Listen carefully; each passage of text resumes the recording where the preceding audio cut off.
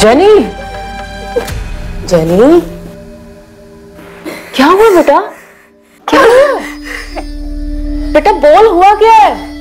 मामा, वो संजय और प्रकाश है ना, जब भी मैं स्कूल से वापस आती हूँ वो सीटी बजाते हैं, गंदी गंदी बातें बोलते, पीछे लग जाते हैं, वो लोग छेड़ते, वो जबरदस्ती गंदे गंदे वीडियोस दिखाते हैं मुझे। मामा गंदी गंदी बातें बोल रहे थे कि चलेगी क्या, आज बोल रहे थे कि ठाकुर बावड़ी आने के लिए, और वहां पे वो लोग आज वो लोग बोल रहे कि अगर मैं वहां पे जाऊंगी तो मेरे मामा, वो 2 दिन पहले भी वो लोग बोल रहे थे कि मामा वो लोग धमकी दे रहे कि अगर मैं वहां पे नहीं गई तो वो लोग एसिड फेंकेंगे मुझ पे। मामा मुझे कहीं नहीं जाना है, प्लीज, मुझे स्कूल भी नहीं जाना है, प्लीज मुझे, मामा प्लीज मुझे स्कूल नहीं जाना। बेटा मम्मा है ना, स्कूल नहीं जाना, प्लीज मेरा प्लीज, बच्चा मुझे रोना नहीं, मम्मा है ना। बहुत डर लग रहा है मामा, प्लीज मुझे कहीं पर जाने दो।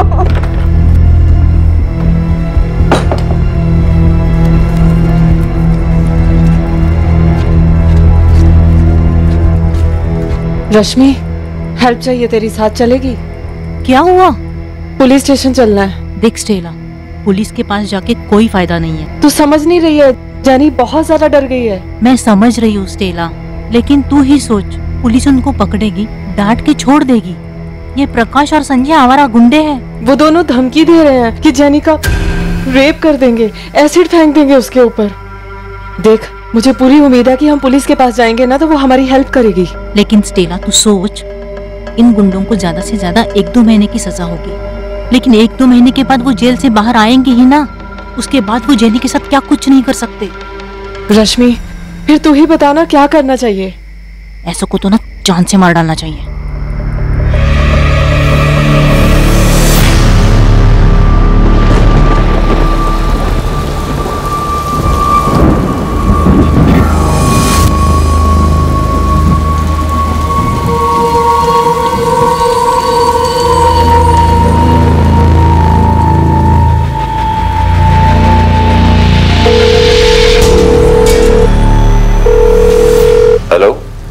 हेलो योगेश, स्टेला बोल रही हूँ। स्टेला, बड़े दिन बाद याद आई, कैसी हो तुम? मुसीबत में हूँ योगेश, हेल्प चाहिए तेरी। क्या हुआ बताओ। हेल्प करेगा तू? स्टेला हुकुम करो। प्रकाश और संजय जैसे गुंडों से कोई कैसे डील करे, जो हमारे देश के हर मोहल्ले, हर गली, हर नुक्कड़ में पाए जाते हैं? क्या एक चेतावनी उन्हें असामाजिक काम करने से रोक सकती है, या फिर ऐसे असामाजिक तत्वों को दूर करने के लिए ठोस कदम उठाए जाने की जरूरत है? क्या ऐसा कोई कदम जेनी की मदद कर पाया, या फिर मामला हाथ से निकल चुका था?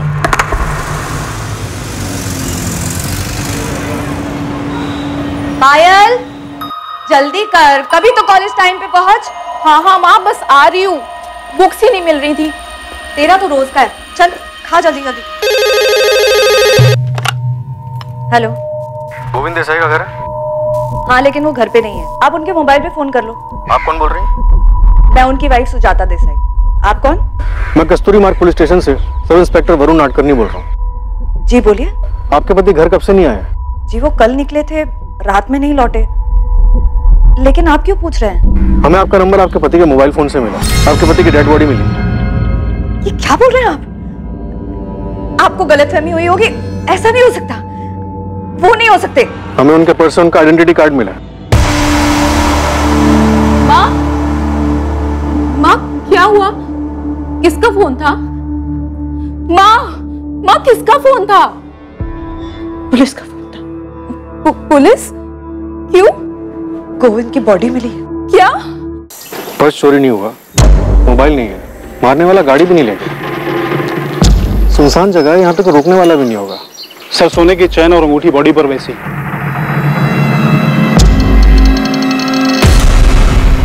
सर ये पेपर्स मिले हैं, गोविंद के नाम पर है, गाड़ी इसी की। लगता है सर इसे बाहर निकालकर मारा गया है। गाड़ी के अंदर कोई खून के निशान नहीं है और ना खून साफ करने कोई निशान नहीं है। हमने घास में देख लिया है, यहाँ पर कोई हथियार नहीं पाया गया है। इसे यहाँ पे बुलाया गया होगा गायकवाड़, इसे नहीं पता होगा, इसे गाड़ी से उतार के मार देंगे।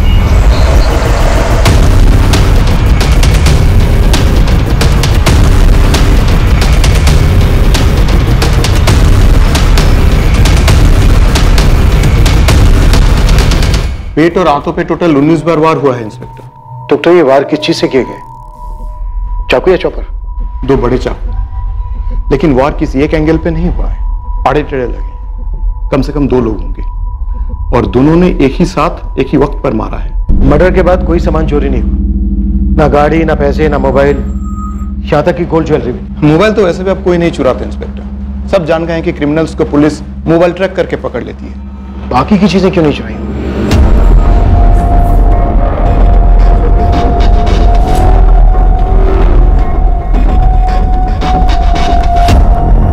साहब, ये Govind golden empire state agency का ओनर है। प्रॉपर्टी ब्रोकिंग, मनी लेंडिंग के मार्केट में इसके नाम का सिक्का चलता है। पालघर, धानु, मनोर और इस साइड विरार तक बहुत लंबा हाथ फैला रखा है इस बंदे ने, और अभी मर्डर की खबर पूरे इलाके में फैल रही है। तुरंत काम पर लग जा पीटर, ये काम जरूर किसी हिस्ट्री शीटर का है। और याद रखना 2 लोग होंगे। साहब, आपने बताया कि उसका कुछ चोरी नहीं हुआ, तो फिर पक्का इसके नाम की सुपारी निकली होगी। कोई इसका मर्डर ऐसे ही तो नहीं करेगा।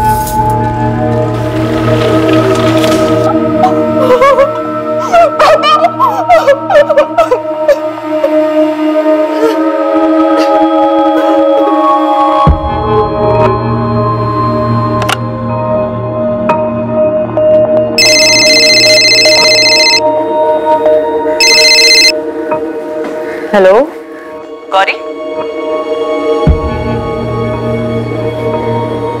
जी, गौरी बोल रही हूँ, बताइए। सब इंस्पेक्टर नैना तांबे, गोविंद देसाई को जानती हो?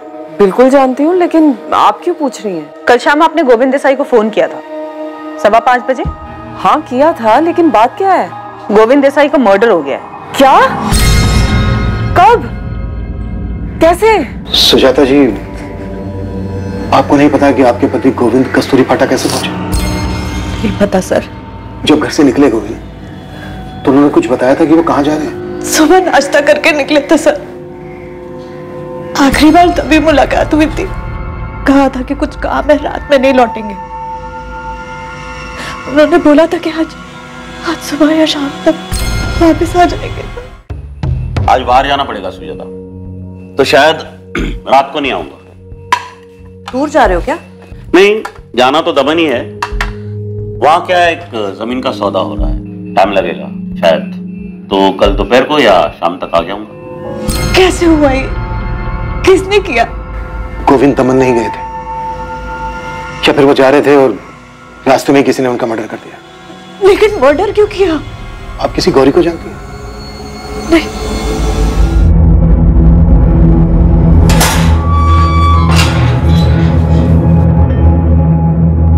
नमस्ते ईश्वर भाऊ। जीतू, पता लगा ये कैसे हुआ? किसी ने भी किया हो ईश्वर भाऊ, अपना क्या है, अपना तो काम हो गया। लेकिन जीतू, ये काम किसका है? मालूम करता हूँ, थोड़ा टाइम लगेगा। आज सुबह ही गोविंद की बॉडी मिली है, इसका मतलब है कल रात ही उसका मर्डर हुआ होगा।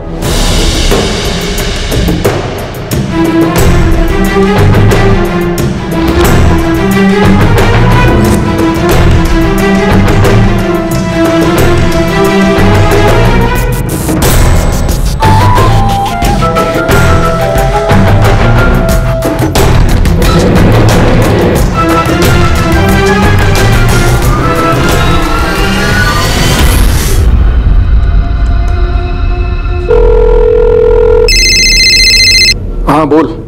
तूने खबर सुनी अशोक? कौन सी खबर? गोविंद का मर्डर हो गया है। मोबाइल पर फॉरवर्ड्स आ रहे हैं। क्या बोल रहा है? किसने मारा?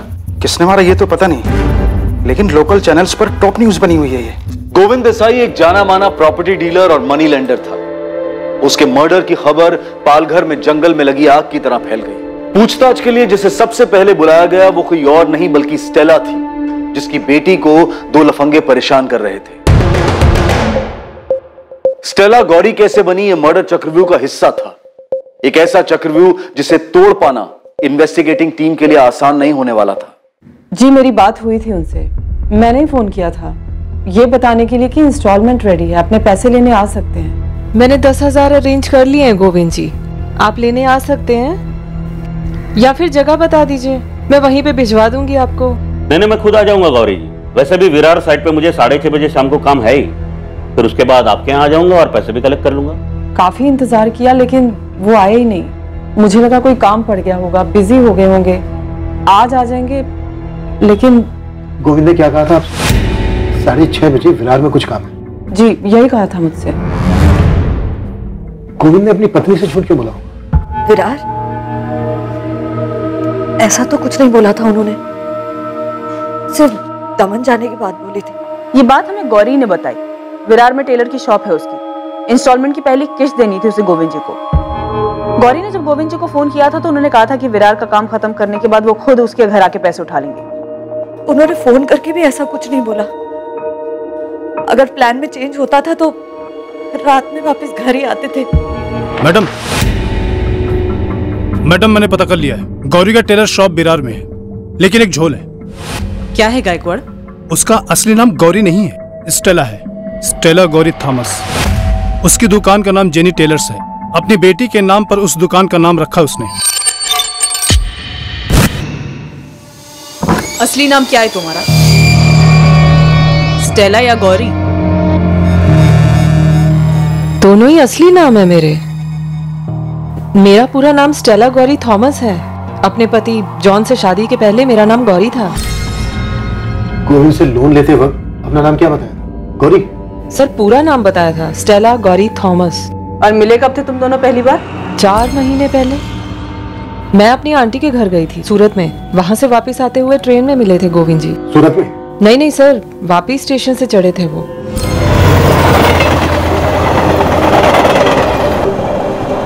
मुझे गोविंद जी एक अच्छे आदमी लगे।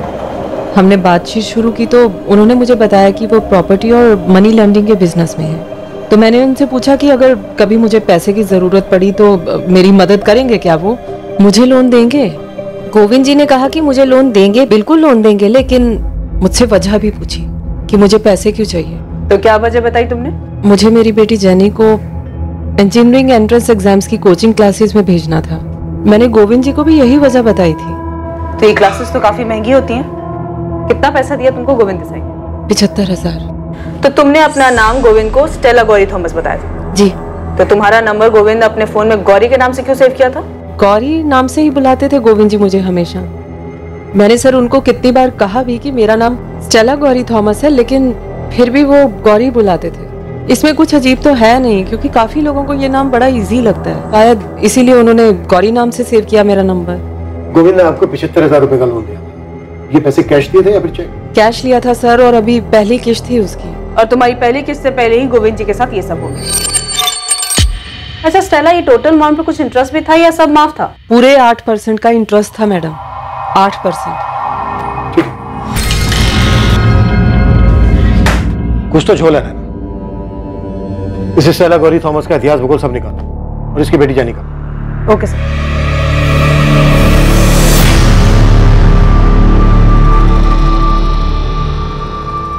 स्टेला की बेटी जेनी अब स्कूल से अपने घर बिना डरे सुरक्षित वापस आती थी। अब उसे ना किसी छेड़छाड़ की चिंता थी और ना ही किसी के द्वारा उत्पीड़ित किए जाने का डर था।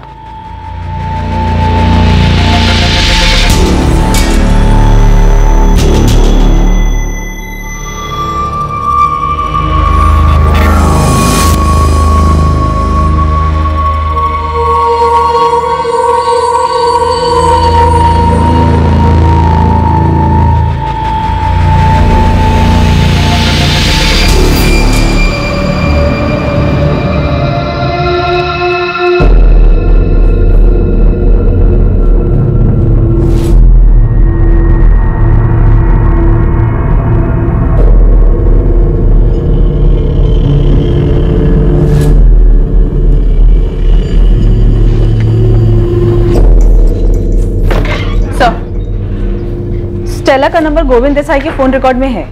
स्टेला गोविंद को 4 महीने पहले मिली थी, तब भी उसका नंबर रिकॉर्ड्स में? Yes sir. कुछ तो गड़बड़ है नैना।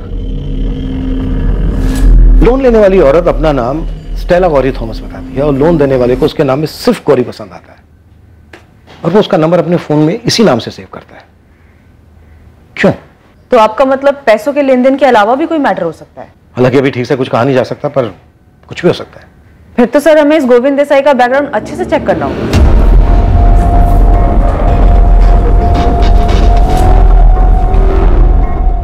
सुजाता जी, यहाँ बहुत से नामों के सामने पैसे लिखे हुए।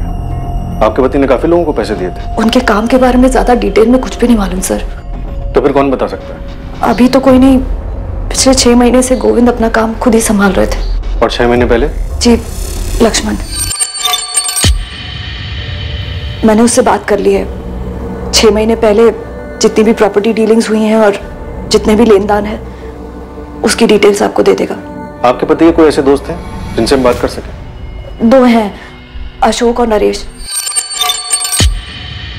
वो उनके बहुत पुराने दोस्त हैं। हमें उनके नंबर चाहिए। जी। सुजाता जी, क्या आपको किसी पे शक है कि आपके पति गोविंद के साथ ऐसा कौन कर सकता है? देखिए, क्राइम सीन वैसा का वैसे ही था। ना कुछ छुपाया गया ना मिटाया गया, कोई छेड़छाड़ नहीं हुई। आपके पति का सामान भी चोरी नहीं हुआ। 100% ये मर्डर किसी पर्सनल मैटर की वजह से हुआ। सर, अंदाजा लगाना तो बहुत मुश्किल है। मेरे पति बहुत अच्छे आदमी थे सर। सर, आप किसी गौरी के बारे में पूछ रहे थे, वो कौन है? हाँ, यही विरार में रहती है, स्टेला गौरी थॉमस। आप कुछ याद करके बता सकती हैं, कभी आपके पति ने इस नाम का कोई जिक्र किया हो?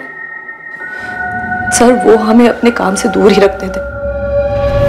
कभी कहीं आना जाना होता तो बता देते थे। उस दिन भी बताया था कि दमन जा रहे। देखिए, दमन जाने की कोई भी बात हमारे सामने नहीं आई है। हमने उनके फोन रिकॉर्ड लोकेशन चेक किए, ऐसा कुछ भी सामने नहीं आया कि वो दमन गए थे या दमन में थे। सुपारी है बेटा, ईश्वर गरुड़ का नाम तो सुना ही होगा। धानु के जेल में आराम कर रहे इस वक्त। उसी ने यह सुपारी उठाया था गोविंद के नाम का। उसका एक पंटर है जीतू तलपरे, और इस जीतू ने 15,000 रुपये दिए थे हिस्ट्री सीटर चंदू को, इस गोविंद को दुनिया से उठाने के लिए। तो मतलब तू कह रहा है कि सुपारी सबसे पहले मिली ईश्वर गरुड़ को, उसने दी अपने पंटर जीतू को, जीतू ने आगे बढ़ाई चंदू को। तो मुझे एक बात बता, ईश्वर गरुड़ को सुपारी बेची किसने? अब ये बेचने वाले एक जगह दुकान लगाकर थोड़ी बैठे बेटा। मुझे जितनों के नाम पता थे तुझे बता दी। गरुड़ सबका गुरु है, सबको बोल इस गरुड़ को अच्छी तरह से गुरु दक्षिणा देने के लिए, सब बता देगा। देखो ज्योति, जो भी था मैंने सब बता दिया, मैं कुछ नहीं छुपाता। पर तुमने ऐसे क्यों किया रतन? तूने जो किया वो क्यों किया? क्या जरूरत थी? गोविंद हमारे बचपन का दोस्त था सर। काफी टाइम तक मिलना जुलना था हमारा उससे। काफी टाइम तक था मतलब फिलहाल नहीं था। क्यों ऐसा? गोविंद बदल चुका था सर। अब मरे हुए इंसान के बारे में क्या बात करें? ऐसा भी क्या बदलाव आ गया था गोविंद में? गुरूर सर, गुरूर पैदा हो गया था उसमें। पैसे का गुरूर जो हर कोई नहीं संभाल पाता, जिसने अच्छे अच्छे को बदल दिया सर। हमारा दोस्त भी बदल गया था सर। अमीर होने का रौब झाड़ता था हम पर। और क्या क्या खूबियां थी तुम्हारे इस अमीर दोस्त में, खास करके ऐसी जिसकी वजह से उसका मर्डर हो जाए? सर, उसके मर्डर का तो हमें कोई अंदाजा नहीं है। तकरीबन 2 साल पहले हम लोगों ने उससे अपनी दोस्ती खत्म कर ली थी। क्या करते सर, जब भी मिलते थे पीने के लिए वो हम दोनों को नीचा दिखाने की कोशिश करता था। बोलता था मैं कहाँ तुम दोनों कहाँ। सर, दोस्ती में मजाक उड़ाया जाता है पर इज्जत भी दी जाती है, जो गोविंद में नहीं दे रहा था। तुम लोग सीधी बात कर रहे हो, मैं भी सीधा मुद्दे पर आता हूं। 17 तारीख को दोपहर को जब गोविंद लंच पर अपने घर आया तो अपनी वाइफ सुजाता से यह कहकर गया कि वो दमन जा रहा है। अब तुम लोग ये बताओ कि गोविंद ने अपनी वाइफ से झूठ बोला या उसकी वाइफ हमसे झूठ बोल रही है?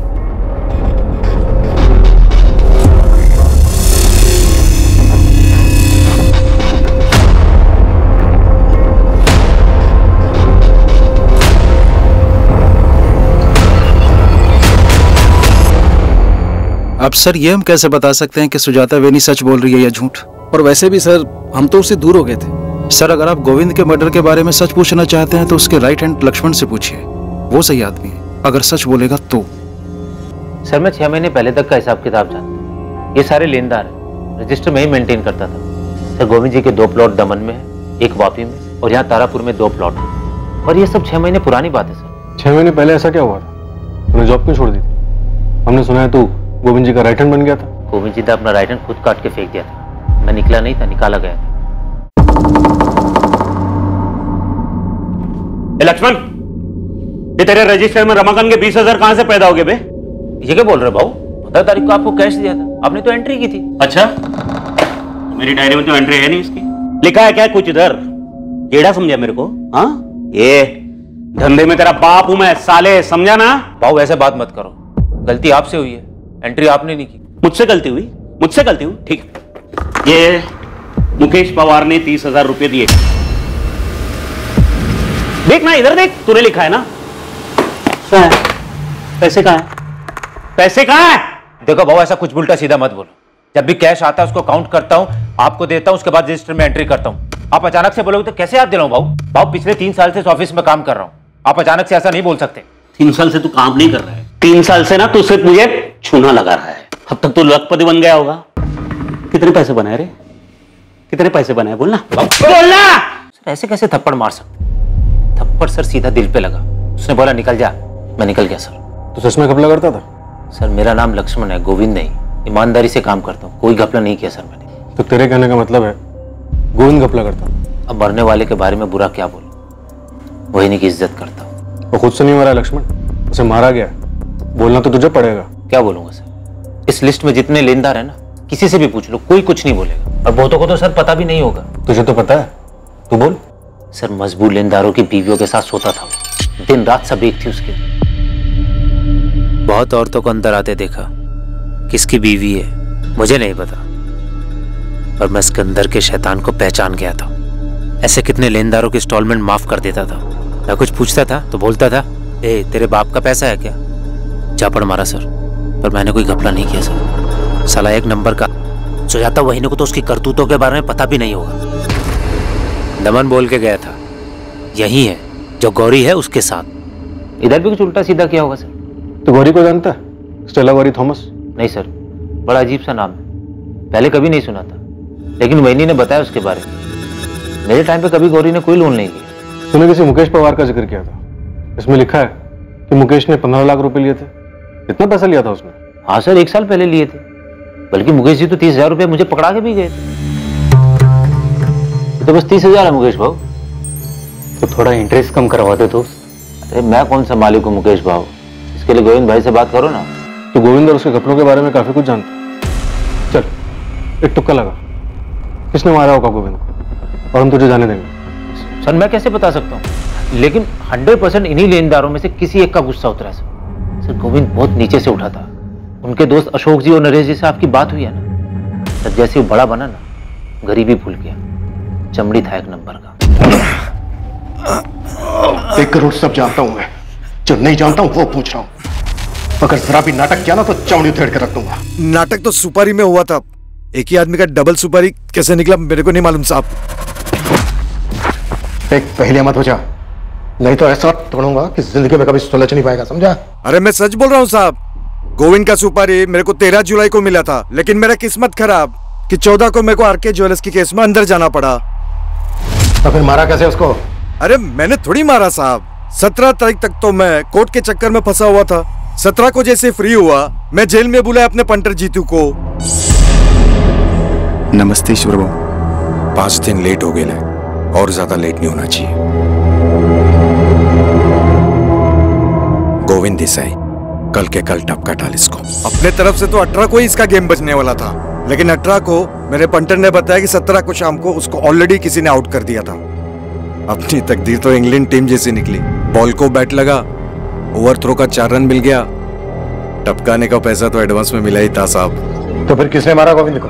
अभी पता नहीं चला साहब, गेम तो कोई और ही बचा है। लेकिन साहब इस मैटर में अपन का नाम नहीं लिखना साहब। मैं जीतू को बोला है जल्दी से जल्दी मालूम कर, जैसी खबर मिलती है मैं आपको खबर कर दूंगा साहब। देख, ये केस मुझे जल्दी से जल्दी क्लोज करना है। अब तू ये बोल, तुझे सुपारी किसने दी? ओ, रतन देशमाने नाम है उसका साहब। क्या लफड़ा था उसका गोविंद के साथ? अब साहब सुपारी देने वाला ये सब थोड़ी ना बताता है साहब, धंधे का उसूल है, आम खाने का गुठली नहीं गिनने का।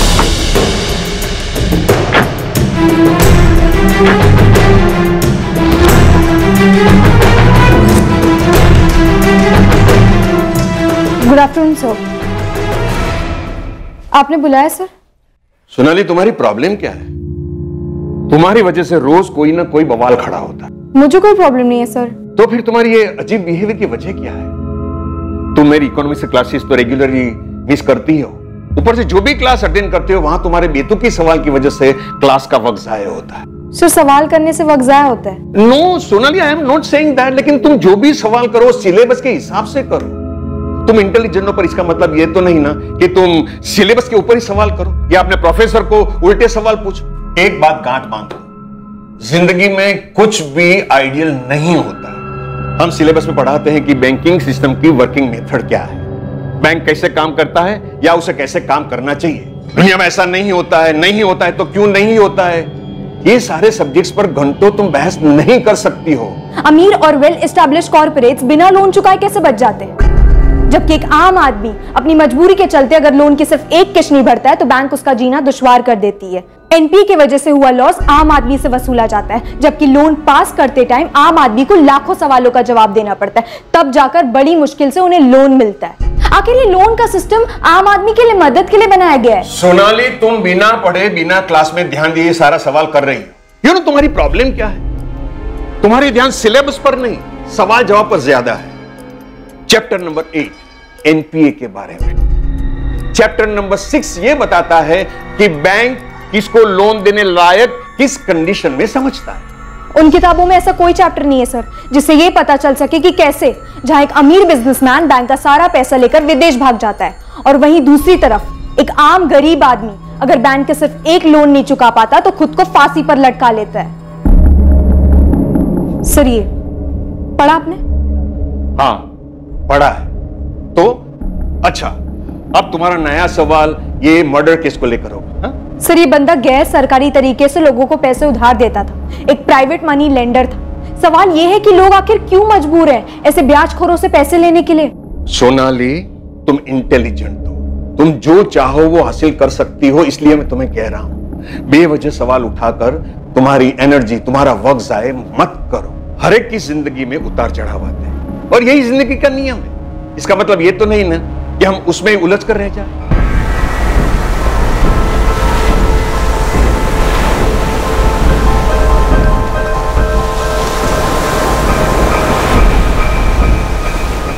गोविंद देसाई की हत्या पक्के तौर पर सुपारी किलिंग से हुई थी। हत्या करने वाले ने उसकी कोई चीज नहीं चुराई थी। तो क्या हत्यारे को इस बात के कड़े निर्देश दिए गए थे?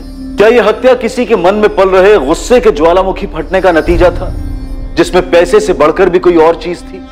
और क्या इसका ताल्लुक अतीत से था? हाँ, दी थी मैंने सुपारी। गुस्सा था उस गोविंद से, मार डालना चाहता था उसको, अपमानित महसूस कर रहा था।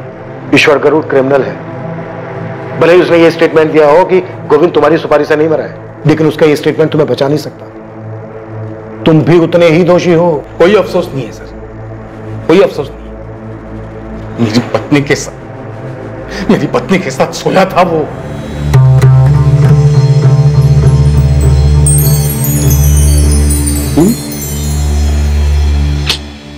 बैठना रे, बैठना। मैं क्या बोलता हूँ, तेरे हस्बैंड के लोन के 5% माफ। मुझे लगा सारा लोन माफ हो जाएगा। कैसी बात कर रही है तू? ये क्या बात है? ये बोलना पूरा 5 लाख माफ। ठीक है ना, उसके बाद देख लेते हैं कितना माफ कर सकता हूँ। ठीक है ना?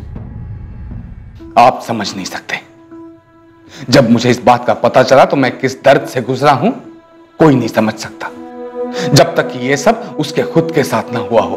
तुमने लोन लिया था उससे, लेकिन इस चीज के लिए नहीं ना सर। पैसे लौटाने में थोड़ी सी देरी क्या हो गई? इसने जीना हराम कर दिया था मेरा, परेशान कर दिया था मुझे। तुम ऐसे आदमी के पास गए ही क्यों? मैं कई शौक से नहीं गया था सर उसके पास। एक भी बैंक मुझे लोन देने के लिए तैयार नहीं था और मेरे पास और कोई चारा भी नहीं था। बस इसी का फायदा उस साले ने उठा लिया और मेरी पत्नी के साथ। तुम्हारी पत्नी अगर इस चीज के लिए तैयार नहीं होती तो ऐसा होता ही नहीं। ऐसा तब नहीं होता जब ये जानवर दूसरों की पत्नियों पर बुरी नजर नहीं रखता। सर मुझे जरा भी अफसोस नहीं है उसकी मौत का, जरा भी गम नहीं है। और मुझे यकीन ऐसे और कई लोग होंगे जिनको इसने सताया है। इससे तुम्हारा गुनाह कम नहीं हो जाता। तुमने गोविंद की सुपारी दी थी, कानून इसकी तुम्हें सजा देगा। तुम्हारे अलावा और कौन हो सकता है जो गोविंद को मारना चाहता था? वो मेरी सुपारी से नहीं मरा, उससे मुझे कोई फर्क नहीं पड़ता। और मुझे यह भी नहीं मालूम कि और कौन कौन उसको मारना चाहता था। और सर अगर मुझे यह पता भी होता तब भी मैं आपको नहीं बताता।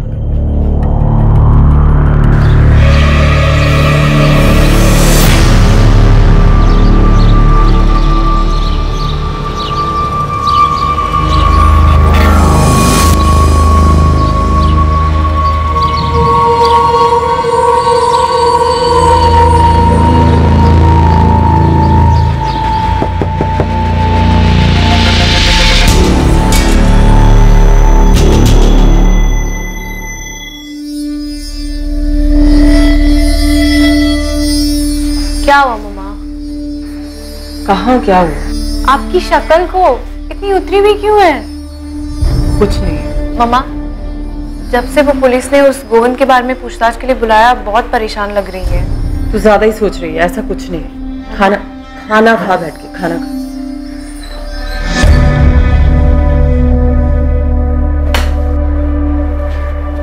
मम्मा, आपने वो संजय और प्रकाश को क्या बोला था? यही कि मेरी बेटी को परेशान न करे। बस आपने इतना बोला और वो लोग मान गए? हाँ, बस यही बोला, लेकिन जैसे बोलना चाहिए था वैसे बोला। अब बातें मत कर, खाना खा। खाना खा।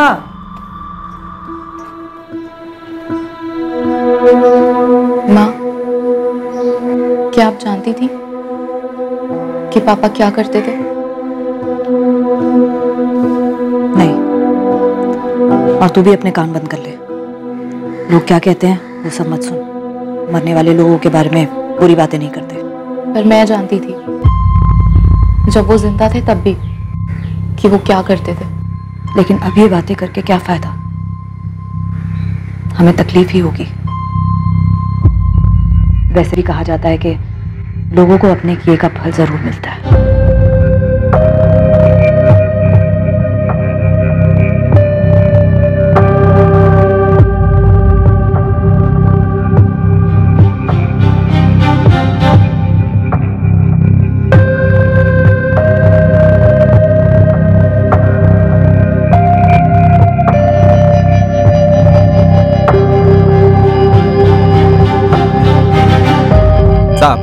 ये गोविंद का मर्डर रतन देशमाने के सुपारी की वजह से नहीं हुआ। इसके पीछे दो अलग बंदों का हाथ है, ईश्वर और उसका राइट हैंड जीतू। इन लोगों ने सब अरेंज किया था। अभी दोनों गायब है, पर न्यूज कंफर्म है कि इन दोनों ने मर्डर नहीं किया। मैंने तुझे 2 आदमियों का कच्चा चिट्ठा निकालने के लिए कहा था, क्या हुआ उसका? अच्छा, वो मुकेश पवार ना साहब? हाँ, उसका भी निकाला है ना साहब। मैंने अपने 2-3 बंदों को काम पे लगाया था। पता चला है कि किसी प्राइवेट फर्म में अकाउंटेंट का काम करता है। गोविंद से 15 लाख रुपए लिए थे उसने, 12 लाख अभी भी सर पे है। गोविंद की पत्नी सुजाता से इसने वादा किया था कि पैसा वापस कर देगा करके। अभी सुजाता इन सब लेनदारों के पीछे पड़ने वाली है। हेल्प करने के लिए उसने लक्ष्मण को भी वापस काम पे रख लिया है। साहब, मैं आपको 2 बातें और बताने वाला था। कौन सी बात? पहली तो लक्ष्मण देवधर के बारे में। कुछ हो लेके उसने गोविंद के लफड़े और घपलों के बारे में बताया था। गोविंद के लफड़े के बारे में बताया होगा, पर अपने लफड़े के बारे में नहीं बताया होगा साहब। तो तू बता दे, क्या छूट गया हमसे? पायल साहब, गोविंद की बेटी पायल और लक्ष्मण।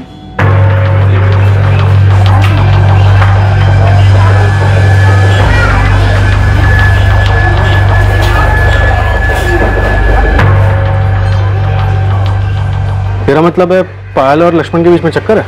लग तो रहा है साहब। मतलब अकेले में बहुत मिलते हैं लोग, खाली दोस्त तो नहीं हो सकते। पायल की मां सुजाता, उसे पता है क्या? अब ये तो वही बता सकती है साहब। हालांकि उसने लक्ष्मण को वापस काम पे तो रख लिया है। गोविंद के धंधे के बारे में बहुत नॉलेज है उसको। और दूसरी बात ना 2 साल पुरानी है। अपने पाल घर में एक सुसाइड हुआ था। विनोद विचारे नाम था मरने वाले का। विनोद विचारे? इसने भी पैसे लिए थे गोविंद से? पूरे 25 लाख। डिटेल में बता बेटा। साहब, ये विनोद विचारी की एक बेटी है सोनाली, तभी 18 साल की थी, अभी 20 साल की हो गई है। बीकॉम फाइनल ईयर में पढ़ती है। तो तू बोल रहा है उसने बदला लिया होगा? मेरे पापा ने सुसाइड नहीं किया है।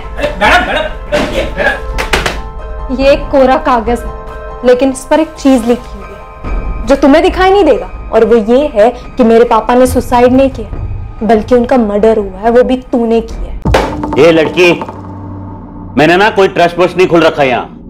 तेरे बाप ने मुझसे उधार पैसे लिए थे, वो तो चुकाने पड़ेंगे तुझे या तेरी माँ को। गोविंद देसाई, तुझे इस बात की कीमत चुकानी होगी, और मैं तुझे यकीन दिलाती हूँ कि तेरा पूरा कर्जा उतार दिया जाएगा, वो भी एक झटके में। तो लक्ष्मण ने सोनाली के बारे में नहीं बताया था? नहीं सर, और पायल के बारे में भी नहीं बताया। हम 100% श्योर इस मर्डर में कोई पर्सनल एंगल है, इसलिए सामान चोरी नहीं हुआ। एक्यूज ने अपना काम किया और निकल गया। सर, ये स्टेला थॉमस और स्टेला गौरी थॉमस, इसका कुछ तो जरूर है इस केस से। उसने गोविंद को लास्ट कॉल किया था, इसलिए उस जगह पर बुलाया जहां पर उसका मर्डर हुआ था। सर, 100% ये उसी का काम है। इस स्टेला का एक नया एंगल पता चला है। स्टेला की बेटी जेनी 12th में अभी 6 महीने पहले की बात है। स्टेला की बेटी जेनी को उसके इलाके के 2 लड़के संजय और प्रकाश परेशान करते थे, छेड़ते थे उसे। ये बात जेनी ने स्टेला को बताई। स्टेला ने फिर एक्शन लिया, पर क्या ये नहीं पता। गौरी, स्टेला का नाम? लेकिन स्टेला ने तो मुझसे कभी नहीं कहा। मतलब हो सकता है पर मुझे नहीं पता। अच्छा रश्मि जी, ये स्टेला का पति जॉन मरा कैसे? मैडम उसका एक्सीडेंट हो गया था। मतलब जिस फैक्ट्री में वो काम करता था ना, वहीं एक्सीडेंट हो गया। रश्मि जी, मैं गोल गोल बात नहीं करूं, पर हमें शक है कि गोविंद देसाई की मर्डर में स्टेला थॉमस और स्टेला गौरी थॉमस का हाथ है। ये क्या कह रही हो मैडम आप? नहीं मतलब इसके बारे में सही में मुझे कुछ नहीं पता। मैडम जेनी बहुत परेशान थी 2 लड़कों की वजह से, प्रकाश और संजय। ये हमारे इलाके में रहते थे। वो थे मतलब? अभी कहाँ है वो दोनों? वो तो नहीं मुझे पता, पर हमेशा जेनी को छेड़ते थे वो, और कुछ गलत करने का मौका ढूंढ रहे थे बस। स्टेला भी बहुत परेशान थी। वो तो पुलिस के पास जाना चाहती थी, लेकिन मैंने ही मना किया था उसे। क्यों? मैडम प्रकाश और संजय दोनों गुंडे थे। आप लोग उन्हें पकड़ लेते, 4 दिन अंदर रखते, लेकिन 4 दिन के बाद तो उनको छूट के बाहर ही आना है। और फिर वो न जाने जेनी के साथ क्या करते। तो ये मामला निपटा कैसे? मतलब उन दोनों ने जेनी का पीछा कैसे छोड़ा? ये सब तो मैं नहीं जानती मैडम, बस मैं इतना जानती हूँ कि स्टेला ने कैसे भी करके उनके मचमच को निपटा दिया था। सलाम मैडम। मैडम मिस्टर इंडिया बन गए ये प्रकाश और संजय। कहाँ गायब हो गए किसी को कुछ पता नहीं। कुछ पता नहीं मतलब?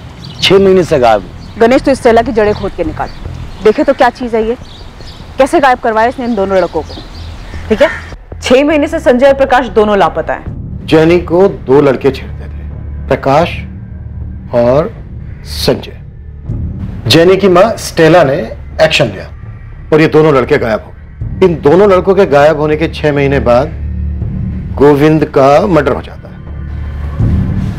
क्या लगता है ये इंसिडेंट आपस में कनेक्टेड है?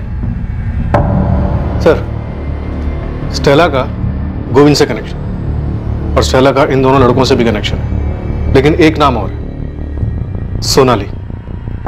इसने गोविंद को धमकी दी थी। सही, सोनाली बेचारे का कनेक्शन को पता करना चाहिए।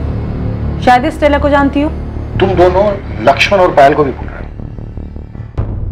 ये दोनों भी कनेक्टेड हैं गोविंद से। स्टेला गोविंद से कनेक्टेड, सोनाली गोविंद से कनेक्टेड, लक्ष्मण और पायल गोविंद से कनेक्टेड।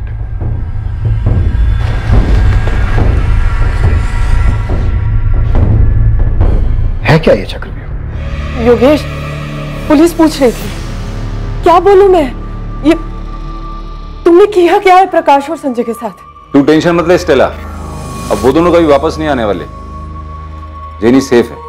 टेंशन मुझे पुलिस दे रही है योगेश। तुम बताते क्यों नहीं? किया क्या है तुमने उन दोनों के साथ? मैंने बोला ना, वो कभी वापस नहीं आएंगे। तू आराम से घर पे बैठ।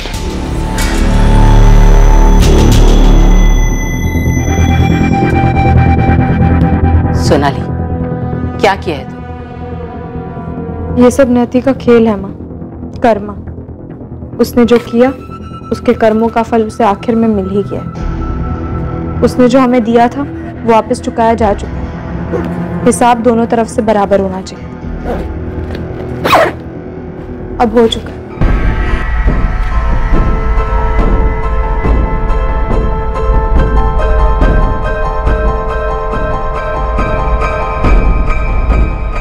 अंधेरा अब हमारी जिंदगी से चला गया है पायल। तुझे अपनी जिंदगी जैसी जीनी है वैसी जी।